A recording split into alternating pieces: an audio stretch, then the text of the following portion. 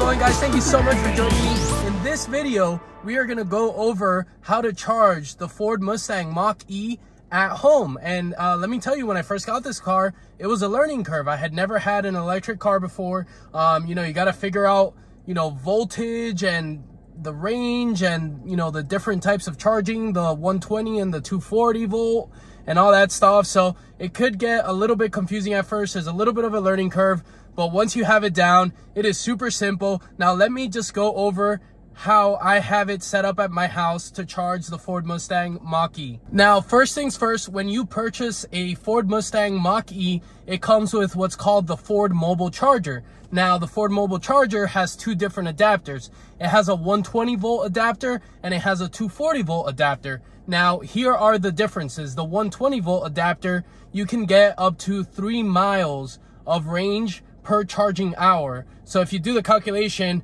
it takes forever to actually charge the car if you're using the 120 volt outlet. Now, in a pinch, if you have to take your charger with you and you need a little bit of charge, going on a road trip or going to someone's house, sure, it might work. But for daily charging, you definitely want to use the 240 volt outlet or adapter. Now, with the 240, you can actually get up to 20 miles of range per charging hour, which is actually perfect because, if you're on a daily commute, you come home from work, all you have to do is plug in your charger, 20 miles per hour. When you wake up in the morning and go to work, you have a fully charged car. So it's plenty fast. There's also what's called the 48 amp Ford connected charge station, and Ford advertises that as getting 28 miles per charging hour. I don't know if that's worth the $800 price tag. I opted to just use the charging station that the car brought with it. I figured 20 miles per charging hour for the 240 volt adapter versus spending an extra $800 for the Ford connected charge station, which charges 8 miles per hour quicker. It just wasn't worth it. I mean, if you're plugging in your car when you get home and then you're driving in the morning, 20 miles per hour of charging is plenty. I mean, I didn't see, at least in my situation, I didn't see the need to spend an extra $800 to get those extra 8 miles per charging hour. Now, this part was a little bit confusing because I had never heard about this, but there is actually a way to schedule your car for non-peak hours for your electricity bill or your utilities, basically. And what you have to do is call your utility company, whoever does your electric, and figure out if you get a discount for charging during non-peak hours. Now, personally, with my electric company, there was no difference in price at any time of the day when you're charging during non-peak hours to get a discount for your electricity. So I just literally, I don't have anything set up for specific charging hours. I literally just plug it in whenever I'm low and I just charge it because, again, there's no incentive for me to charge it like, say, from 2 in the morning to 6 in the morning when electricity is cheaper from the utility company. Like I said, I have no incentive. There's no discount. So I don't have anything programmed like that. But if you do have a Mach-E or any electric car and you're curious, just call your electric company and they'll be able to let you know whether or not you get a discount for charging during specific hours. Now, how long it's going to take for your Mustang Mach-E to charge really just depends.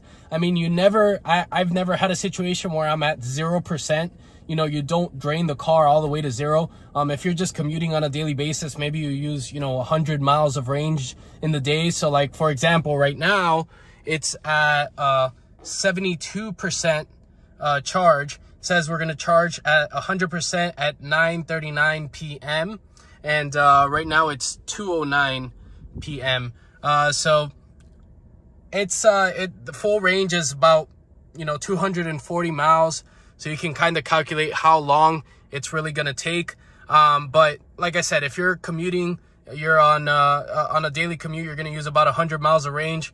It is, you charge it when you get home, and then you're gonna have a full charge in the morning. It's nothing really to stress. And this is on the 240 volt outlet. I literally do not use, once we got this dryer plug installed, we called our electrician and they just came out. They ran a dryer plug, a 240 volt out to our carport from the electrical panel. And once we got that 240 volt installed, it has been amazing. I mean, the 120 volt, it's I mean, 3 miles of range per hour is horrendous. Like, you're never gonna get the car charged like that. So the 240 volt dryer plug came in very clutch. It's definitely a necessity if you're gonna be charging at home. So make sure to get one of those if you do or are planning on getting a Mach-E. So there you guys have it. That is how I charge my Ford Mustang Mach-E at home. If you guys like the video, make sure to give it a thumbs up. Let me know in the comments below what you think. If you have one, or if you're considering get one, would you go with just the 240 volt outlet, or would you splurge and get the $800 charging station that charges, you know, 8 miles per hour faster than the 240 volt? Like I said, I personally, 240 volt is absolutely plenty. I am not spending an extra $800. It was actually I think it was like $800, $900 my electrician charged me just to run that dryer plug. So I was not going to spend, you know, close to $2,000, because you're adding $800 plus taxes and all that stuff on top of the installation for the dryer plug. So it just wasn't worth it for me. But let me know what you guys think of the charging setup on the Ford Mustang Mach-E. Thank you so much for watching, and I'll catch you in the next video.